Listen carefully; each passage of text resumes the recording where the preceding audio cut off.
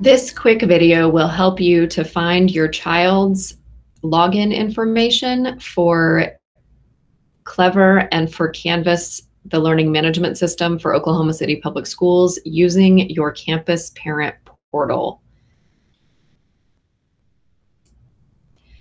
So if you've lost your Clever login information sheet that you received when you picked up your device, what can you do? It's actually really easy to find the information that you need in your campus parent portal. So this is where I find my campus parent portal on my phone. The icon looks like this if you were to see it farther up close. So if I click on campus parent portal, I can first find my student's password. The way that all of our students' passwords are right now is a capital X, the number 0, and then the student's ID number. So you can use your campus parent portal to find that student ID if you don't have the Clever login sheet or an old report card or something like that that has the student ID number on it. So to find it, when you open the parent portal, click on the 3 bars that will open your menu.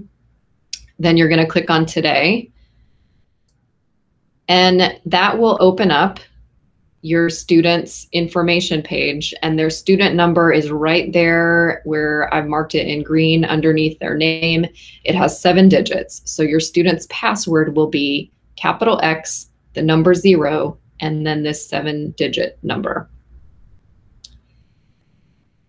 To find their username, which is their OKCPS email address, that mostly is firstname.lastname@okcps.org, unless your child has a very common name or there is another person in the district that has the same name as them.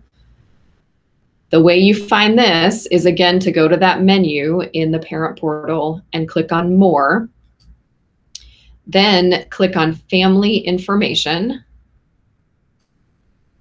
And this will pull up a list of every member of your household and their contact information, which includes your student's email address, which is their student login username.